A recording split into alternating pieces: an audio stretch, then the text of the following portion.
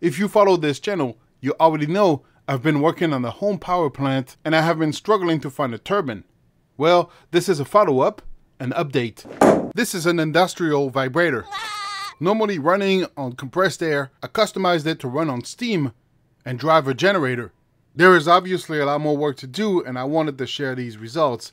And also, since YouTube is pushing creators to make 1-minute short video to compete with TikTok, well, there you go. This is some of my early test trial with the turbine under pressure. Enjoy.